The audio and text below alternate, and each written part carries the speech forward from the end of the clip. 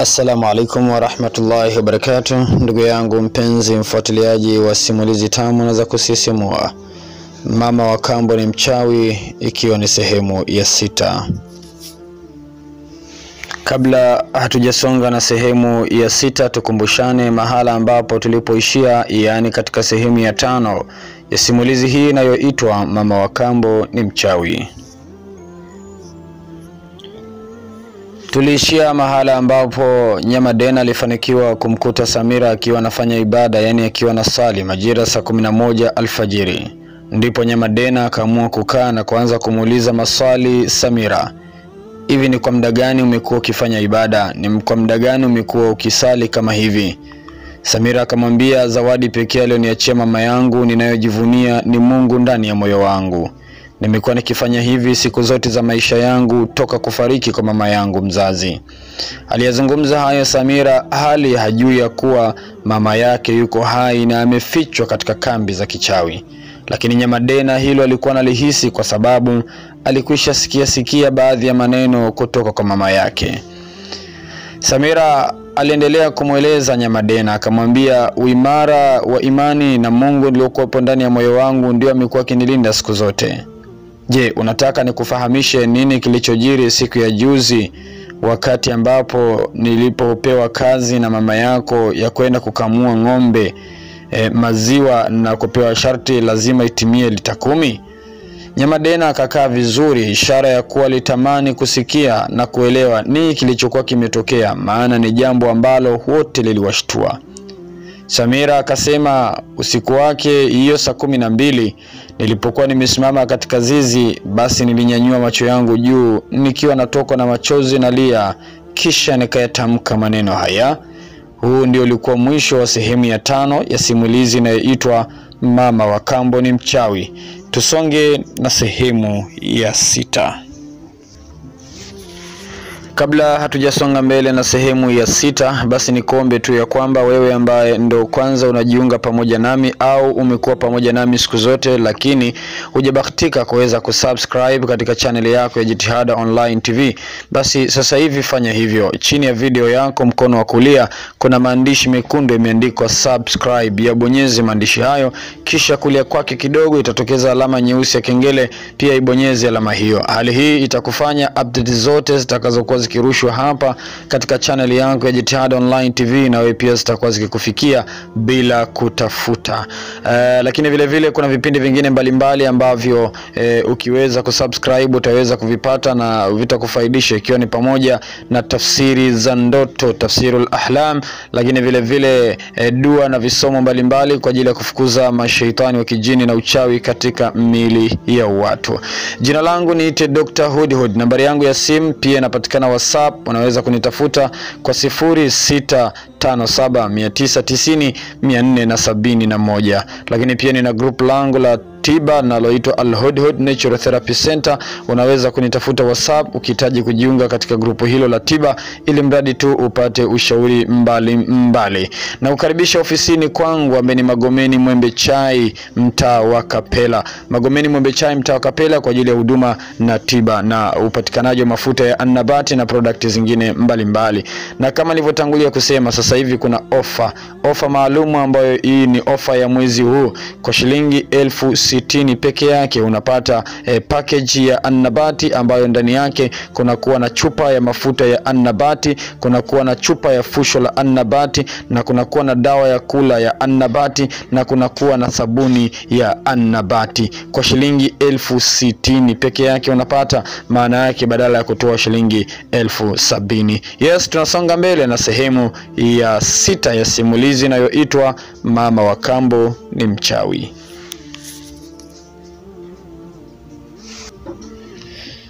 Je, unataka nikuambie nini kilichokuwa kimetokea siku ya juzi nilipokuwa mbele ya zizi la ng'ombe wakati najiandaa kuyatafuta maziwa? Nyamadena akakaa vizuri na kuitikia, ndiyo, ninahitaji kufahamu. Kamwambia, nilipokuwa pale nimesimama niliyatamka maneno haya. Kabla Samira hajatamka maneno hayo ambayo alikuwa ameyasema au alikuwa ameyatamka usiku wa jana yake, ghafla ikasikika sauti ya mama yake na Nyamadena akimuita Nyamadena. Ndipo Nyamadena akaamua kutoka ndani na kuachana na mazungumzo ya Samira na hatimaye kutoka na kwenda kumuona mama yake. Mama yake akamuita pembeni na kumuuliza, "Vipi?" Anasema, "Sijafanikiwa kufanya lolote kwa sababu nimemkuta Samira akiwa macho." Alimuuliza, alikuwa macho Samira? Anafanya nini usiku huu akiwa macho? Nyamadena alishindwa namna ya kuelezea kile alichokuwa amekikuta kwa Samira. Hivyo alishindwa hata namna ya kumjibu mama yake amwambie alimkuta Samira akiwa anafanya nini. Alishia tu kumwambia, "Nimemkuta akiwa macho, hivyo sijaweza kufanya lolote katika yale ambayo nilikuwa nimeyakusudia." Kwa upande wake Samira aliendelea kukaa pale chini ya kitanda chake. Alipokuwa analala, aliendelea kukaa pale akiwa anatamka maneno ambayo kwa haraka ya kujulikana ni maneno gani ambayo alikuwa akiendelea kuyatamka. Kisha shughuli zingine zikaendelea na hatimaye saa 12 asubuhi ilitimia. Maandalizi kwa ajili ya shule yalianza na safari ya kuelekea shuleni iliendelea baina ya Samira pamoja na Nyamadena. Muda wote Samira na Nyamadena wamekwenda shuleni. Mama yake na Nyamadena alikuwa nyumbani akiwaza, huyu Samira amekuwa ni mtu wa aina gani? Tayari ile ni jambo la pili ambalo hajawahi kuliona. Kwanza kabisa, Samira alileta maziwa katika ndoo ya lita 10, kitu ambacho kilikuwa ajabu machoni mwake.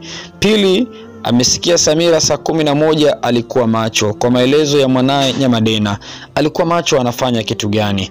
Unajua, nikwambie ndugu yangu, siku zote mwizi huwa na wasiwasi kuwa anaibiwa, na hata mchawi basi anapoona jambo fulani limeshindwa kumfanya akamilishe jambo lake, huwa hisia za kichawi zinamjia, huhisi labda mwenzake pia ni mchawi. Hivyo mama yake na Nyamadena kiukweli alianza kuhisi na kuamini ya kuwa Samira alikuwa ni mchawi, tena pengine ni mchawi mwenye nguvu zaidi kumliko yeye. Na ndio maana alikuwa akijaribu kuumiza kichwa namna gani ambavyo anaweza kumlazimisha mama yake na Samira kusema amemwachia Samira kitu gani. Kweli hicho kitu kilimuumiza kichwa na moyoni mwake alidhamiria kufanya jambo. Ilipofika majira ya jioni, majira ambayo Samira pamoja na Nyamadena walifanikiwa kurejea kutoka shuleni, ilikuwa ni majira ya saa 11. Basi mama yake Nyamadena akaamua kuagiza Samira pamoja na Nyamadena, akawaagiza shambani, yani Kideka, sehemu ambayo inapatikana miwa. Akamwambia, "Ninahitaji miwa mimi, nendeni mkanichukulie." Ni sehemu aliyozoea kwenda. Basi walipokwenda, wakati wanaondoka, mama yake na Nyamadena akamuita Nyamadena akamwambia, "Ninachokwambia nendeni, lakini mkishafika shambani, wakati mnachukua miwa, wewe ninakuomba ondoka, muache Samira arudi mwenyewe. Muache Samira arudi mwenyewe." "Mama, lakini nawezaje kumwacha Samira kwa sababu itakuwa ni jioni ama ni usiku?" Akamwambia, "Hapana, mimi ndio nimesema atarudi mwenyewe. Wewe ukishachuma miwa yako, ondoka, muache Samira peke yake, atarudi mwenyewe mpaka afike." Nataka kuona ujasiri wa huyu mtoto.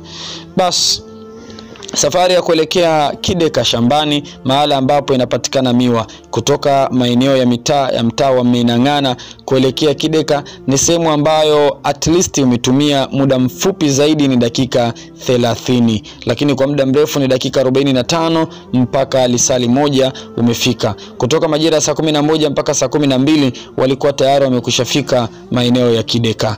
Basi hapo wakaingia katika shamba la miwa na kuanza kutafuta miwa ambayo walikuwa wameagizwa. Kweli muda mfupi tu Nyamadena alifanikiwa kupata miwa miwili, na akaamua kuondoka kwa maagizo ya mama yake kuwa amuache Samira akiwa shambani.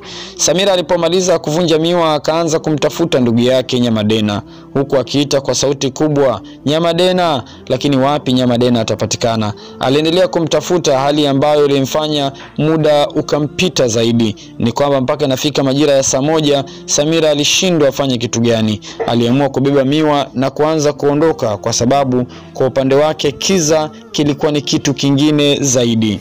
ambacho kilikuwa kikimtisha sana Samira. Safari ya kutoka shambani kurejea nyumbani ilianza ya Samira, akiwa anapambana na kiza kikali kilichokuwa kiendelea maeneo ya porini. Maana kutoka shambani Kideka mpaka kufika Minang'ana kuna pori katikati ambalo lazima ulipite, japokuwa halikuwa pori lenye miti mirefu, bali ni pori lenye miti mifupi mifupi, mingine ikiwa ni miti ya matunda yanayoitwa ntundwi, pamoja na mingine ikiwa ni matunda ya lade, pamoja na matunda mengine mbalimbali. Samira alianza safari ya kurejea nyumbani. Akiwa njiani, Samira anarudi nyumbani. Katikati ya pori ndogo lenye miti mifupi iliyoshonana, kukiwa na njia katikati, anapangua majani ili kupita, ikiwa hawezi kuona mbele sawa sawa. Anapofika mahala ilipoachana miti, kuna mwanga kidogo unaoonekana kuwa ni mwanga wa mbalamwezi umeangaza maeneo hayo. Samira anapoyatupa macho yake mbele, anamuona mnyama swala wa porini. Samira anamtizama mnyama yule akiwa amesimama anamtizama. Yako maswali akajiuliza Samira. Kadri anavyozidi kusogea, mnyama yule alisimama katikati ya njia anamtizama Samira. Samira hakuwahi kukutana na mnyama huyo katika maisha yake, kwa kuwa hakuwa akimjua pia, ila alivyomtizama Samira alianza kuingia hofu. Mwanzoni hakuogopa, lakini kadri alivyokuwa akizidi kusogea, mnyama yule na yeye alikuwa akizidi kupiga hatua kumsogelea. Hatimaye akasimama.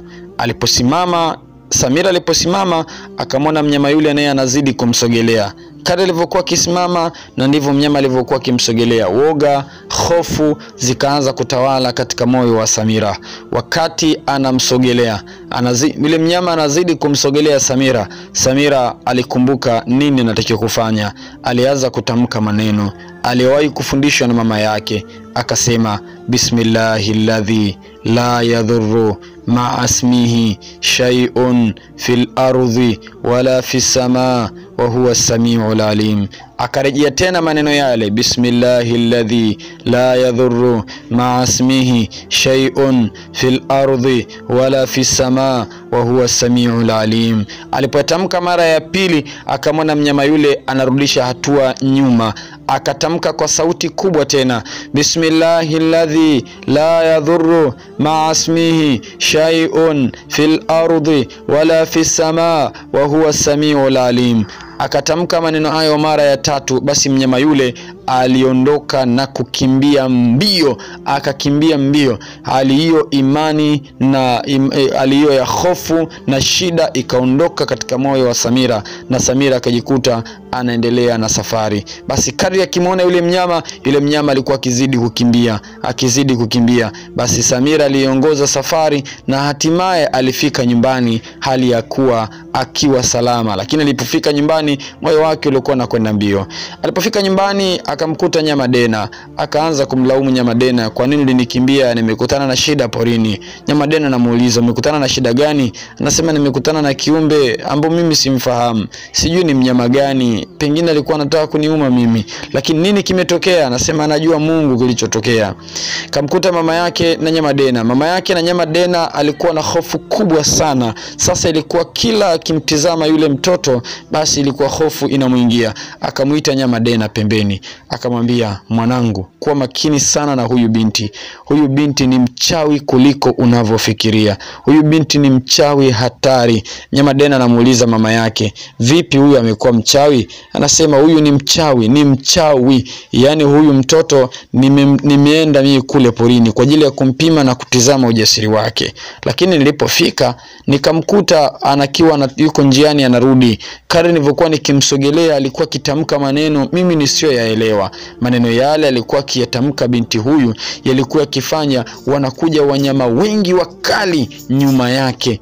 Mimi nilikuwa nikiwaogopa wale wanyama, ninaamua kugeuza na kuondoka. Kwa maneno tu alikuwa akitamka mtoto, maana yake anaweza kutamka maneno hata wanyama wakali wa porini wakawa karibu yake. Huyu mtoto ni mchawi, jaribu kuwa naye makini, atakuja kufanya kitu kibaya, na ficha siri zako asije gundua kama wewe ni mchawi. Hofu ilikuwa imeshatawala katika moyo wa mama yake na Nyamadena, akiamini ya kwamba ndani ya nyumba yake sasa anaishi na mchawi zaidi yake ambaye ni Samira. Samira naye muda huu alipofika akakumbuka ya kuwa alikuwa kidaiwa swala la asiri akusali, lakini pia hata swala ya magharibi yani saa 1, na muda huu ilikuwa ni wakati wa Isha. Samira alikumbuka kuwa tayari alikishaonekana na Nyamadena akiwa na sali. Kwa hiyo akagundua ya kwamba kusali kwake sio siri tena, sasa kunafahamika. Aliingia ndani, akachukua maji katika geleni, kisha akatoka nje. Mama yake na Nyamadena wakiwa ndani wanamchungulia Samira anachokifanya. Walimuona Samira akiwa ametoka, kisha amechukua maji, anaanza kutawadha, anaanza kuosha mikono, anaosha mikono. Kweli utaratibu ule pamoja na mama yake na Nyamadena kuolewa na baba yake na Samira ambaye mwanzoni alikuwa akisali, lakini hakuwahi kujifunza kitendo chochote kinachohusiana na sala. Hakuwahi kujifunza kitendo chochote kile kinachohusiana na sala. Kwa hiyo hata tukio lilikuwa likiendelea mbele yake juu ya kutawadha kwa Samira, yeye binafsi hakuelewa nini kilikuwa kinaendelea. Aliona Samira anachokifanya, staili namna anavyonawa basi ni staili ya tofauti, kwa kuwa yeye anafahamu mtu anavyonawa huwa ana kawaida na anaanzia wapi na malizia wapi. Lakini Samira ilikuwa ni tofauti, maana alianza kuchukua maji kisha akakosha viganja vyake vya mikono. Baadaye alisukutua kwa kiasi kidogo, alipeleka na maji puani. Baadaye alikosha na uso, akakosha na mikono, hatimaye akakosha na miguu kwa kutanguliza wa kulia kuliko wa kushoto. Kitendo kile cha utaratibu ule na ustaarabu ule wa namna ya kutawadha alikuwa akiufanya Samira ulimtia hofu zaidi mama yake na Nyamadena, ndipo alipozidi kuogopa zaidi. Samira baada ya kumaliza kutawadha aliingia ndani kisha na kuanza kusali. Mama yake na Nyamadena alizidi kusogea na kumchungulia kumwona nini Samira anachokifanya. Nyamadena hakushughulishwa kwa sababu alishajua nini anafanya Samira. Mama yake na Nyamadena alisogea akaenda mpaka mahala ambapo analala Samira, kisha akaenda kuchungulia katika kidirisha kidogo kilichokuwa juu kabisa ya ukuta karibu na tembe. Alipochungulia ndipo akamshuhudia Samira akiwa na swali, anainama, anainuka, anakwenda kusujudu. Akaona ndio, huu sasa ni uchawi ambaye hata yeye mwenyewe haujui. Usiku wa siku hiyo ulikuwa ni usiku wa mashaka makubwa mno juu ya familia ya Nyamadena na mama yake. Lakini usiku wa siku huo pia ulikuwa ni usiku wa kilio juu ya Samira, ambapo baada ya kumaliza kufanya ibada hakujisikia hata kula, na wala hata kina Nyamadena na mama yake hawakuwaza kula siku hiyo. Samira alipomaliza kufanya ibada alikuwa amekaa analia. Siku hiyo kwa kweli alimkumbuka sana mama yake. Kila akikumbuka tukio alilokutana nalo porini wakati anarudi nyumbani kutoka Kideka katika shamba la miwa, bado alikuwa kiwaza sana. Aligundua ya kwamba katika umri mdogo alikuwa akiandamwa na vitu vingi sana. Kiukweli ni kuwa toka wakati huo Samira hakuwahi kujua kama mama yake Wakambo ni mchawi. Hivyo Samira aliendelea kulia. Usiku wa siku hiyo alilia akisema, mama yangu, ninatamani nikuone. Ninatamani ungelikuwa karibu yangu mama. Ulinifundisha mambo kadhaa ya kiimani lakini hukuyakamilisha. Uliniahidi kunifundisha vingi sana, ninatamani kuvijua. Vitu vingi sana kuhusu imani yangu sivijui. Imani yangu inanisaidia mama, ninakuomba tafadhali. Lakini Samira aliyazungumza maneno hayo kwa uchungu wa hali ya juu, lakini hakuwa na jinsi. Imani yake alizidi kuamini mama yake alikuwa tayari amekwisha poteza maisha siku nyingi, na pengine alikwisha oza hata kule kaburini. Mwisho Samira aliamua kulala na usingizi ukampitia. Mama yake na Nyamadena hakulala, alikuwa akisubiria muda tu. Alikuwa na shauku ya kuondoka na kwenda kukutana na wachawi wenzake, kwa sababu kuna mambo alipaswa kwenda kuyajadili. Lakini kwa upande wake Samira, yeye alikuwa milala usingizi haswa, usingizi mtamu zaidi. Usiku katika maono ya usiku Samira akiwa milala ndipo ilipomjia ndoto. Katika ndoto hiyo alijiota yuko mahala anatembea, akamkumbuka yule mnyama, akamuota yule mnyama alikuwa amemuona porini. Samira akaona ni kama ile ndoto ya mnyama inaendelea. kwamba alitoka pale alipokuwa wakati mnyama yule anakimbia na yeye akaanza kumkimbiza. Mara mnyama yule alikimbia, alienda mpaka hata kibanda kimoja. Samira akawa anamfuata. Haya anayaona katika ndoto akiwa amelala. Alimwona mnyama yule alipokwenda mahala, kisha nyuma ya kibanda kimoja mnyama yule akageuka kuwa ni binadamu. Tahamaki alipomuona alikuwa ni mama yake Wakambo. Samira akastaajabu, mama yangu ndio alibadilika kuwa mnyama? Hii inamaanisha mama yangu ni mchawi, mama yangu Wakambo ni mchawi. Samira alipokuwa akitazama kwa makini akaona kile kibanda kuna kadirisha kadogo sana. Samira akatamani kuchungulia katika kile kibanda atizame ndani yake kuna nini. Alipotizama Samira ndani ya kile kibanda, tahamaki macho yake bila kuamini anaiona sura ya mama yake mzazi. Ili anaitizama sura ya mama yake mzazi, Samira anaita mama, na ndipo anashtuka katika usingizi akiwa anaita mama. Samira aliposhtuka akasema, hii ina maana gani? Nimemuona mama yangu katika ndoto akiwa amefungiwa katika kibanda. Ina maana huenda mama yangu yupo hai. Huu ni mwisho wa sehemu ya 6 ya simulizi hii inayoitwa Mama Wakambo ni Mchawi. Tukutane katika sehemu inayofuata. Jina langu ni Dr. Hudhud. Nambari yangu ya WhatsApp ni 0657 990 471.